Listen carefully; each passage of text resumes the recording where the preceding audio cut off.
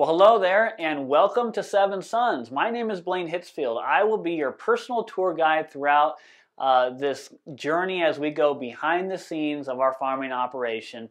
And we want this to be a time for you to get to know us. And one of the first questions that we usually get asked is there really 7 sons on our farm? And there is. And as we go throughout this tour, you'll have a chance to meet several of my other brothers. And we want this to be an interactive experience, a time for you to get to know us, and we want to get to know you. So below each video, there is a comment section. So we want you to feel free to introduce yourself, share what's on your mind, what has brought you to Seven Sons. And then throughout the videos, ask us your questions. We'll be standing by ready to answer those questions and interact with you. So now the whole point of this video tour of our farm is that we want to provide you with knowledge and insights on what is happening on the farm level and how farming practices affect the nutrient value of your food. Now, when you walk into the grocery store, you are bombarded with literally thousands of labels, food labels, all claiming to be the best. And even the organic food labels, folks, you have to ask, how was the food produced? Because if you just rely upon those labels are designed to do one thing, one main objective. The companies that own those labels are the largest food companies in the world, and they are trying to extract the most money from the shoppers at the checkout line. That's their number one goal. It's not to provide you with the most nutrients for every dollar that you spend. So if you ask the question, what is the number one factor that determines the nutrient value of your food? Folks, it's not that paper-thin label on the front of that food item. The number one factor that determines the health and nutrient value of your food, it's determined by the health and nutrient levels in the soil where your food was grown. So that's why it's the most important thing you can do when it comes to shopping for the best food. The most important thing you can do is to get to know the farmer who produces your food and to ask them, how are they taking care of the soil where your food is being grown? Because, folks, what determines the nutrients available to the plants that are grown in soils? It's determined by the health of the microbiology, the microlife in the soil.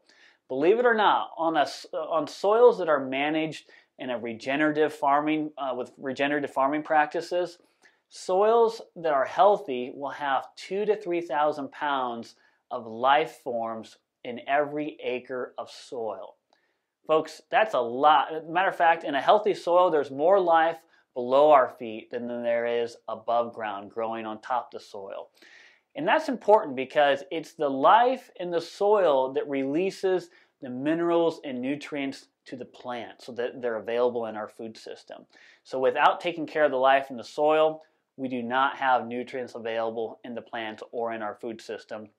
And so that's why it's important to know that industrial farming practices and all the chemicals and fertilizers that have been sprayed on the soils, not only is that toxic to the food itself, but the real story is that those toxins are killing the life in the soil. And every year that more chemicals are applied, more of that life is depleted in the soil. And that's why, folks, our food today has far less nutrients and minerals available in the food than it did 50 years ago. You've probably heard it said that food has changed more in the last 50 years than it did in the last 5,000 years. And the reason is because the life in the soil has been killed.